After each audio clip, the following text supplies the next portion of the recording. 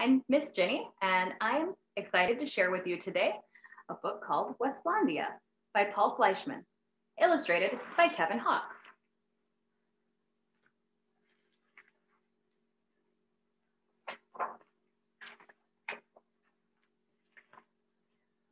Of course he's miserable, moaned Wesley's mother. He sticks out. Like a nose, snapped his father. Listening through the heating vent, Wesley knew they were right.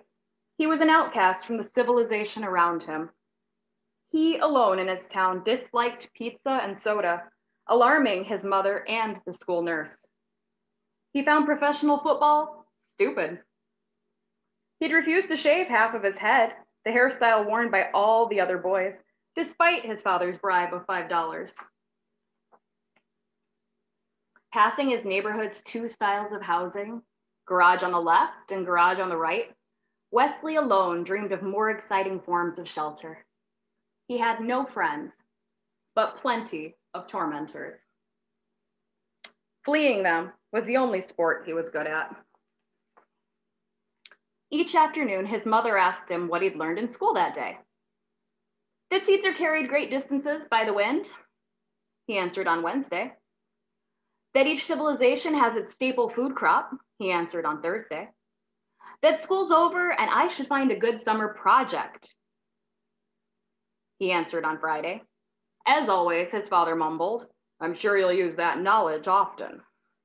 Suddenly, Wesley's thoughts shot sparks. His eyes blazed. His father was right.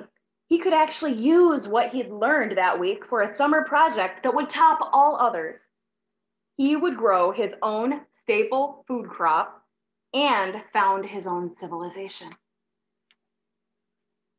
The next morning, he turned over a plot of ground in his yard. That night, a wind blew in from the west.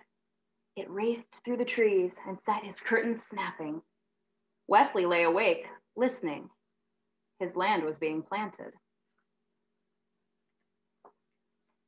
5 days later, the first seedlings appeared. You'll have an almighty bedlam on your hands if you don't get those weeds out, warned his neighbor. Actually, that's my crop, replied Wesley. In this type of garden, there are no weeds. Following ancient tradition, Wesley's fellow gardeners grew tomatoes, beans, Brussels sprouts, and nothing else. Wesley found it thrilling to open his land to chance, to invite the new and unknown.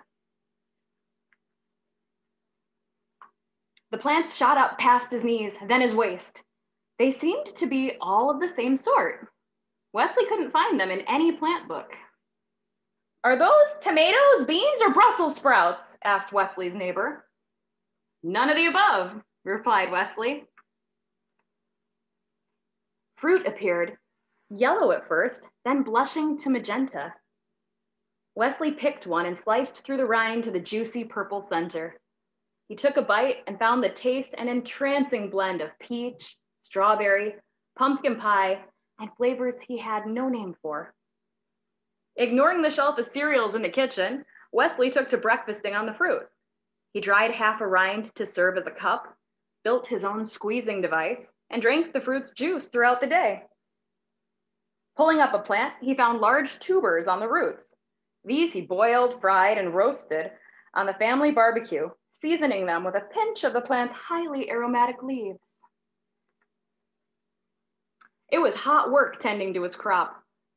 To keep off the sun, Wesley wove himself a hat from strips of the plant's woody bark. His success with the hat inspired him to devise a spinning wheel and loom on which he wove a loose-fitting robe from the stalk's soft inner fibers. Unlike jeans, which he found scratchy and heavy, the robe was comfortable, reflected the sun, and offered myriad opportunities for pockets. His schoolmates were scornful, then curious. Grudgingly, Wesley allowed them 10 minutes apiece at his mortar, crushing the plant's seeds to collect the oil. This oil had a tangy scent and served him both as suntan lotion and mosquito repellent. He rubbed it on his face each morning and sold small amounts to his former tormentors at the price of $10 per bottle. "What's happened to your watch?" asked his mother one day. Wesley admitted that he no longer wore it. He told time by the stalk that he used as a sundial and had divided the day into 8 segments, the number of petals on the plant's flowers. He'd adopted a new counting system as well, based likewise upon the number 8. His domain, home to many such innovations, he named Weslandia. Uninterested in traditional sports, Wesley made up his own. These were designed for a single player and used many different parts of the plant. His spectators looked on in envy. Realizing that more players would offer him more scope, Wesley invented other games that would include his schoolmates, games rich with strategy and complex scoring systems. He tried to be patient with the other players' blunders. August was unusually hot. Wesley built himself a platform and took to sleeping in the middle of Weslandia. He passed the evenings playing a flute he'd fashioned from a stalk or gazing up at the sky, renaming the constellations.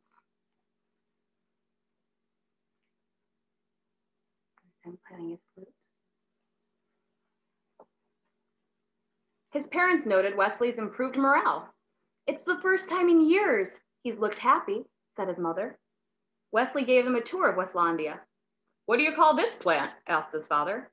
Not knowing its name, Wesley had begun calling it Swist, from the sound of its leaves rustling in the breeze. In like manner, he'd named his new fabrics, games, and foods until he'd created an entire language. Mixing the plant's oil with soot, Wesley made a passable ink. As the finale to his summer project, he used the ink and his own 80-letter alphabet to record the history of his civilization's founding. In September, Wesley returned to school. He had no shortage of friends. The end. Thank you so much for enjoying Weslandia with me. Have a great day.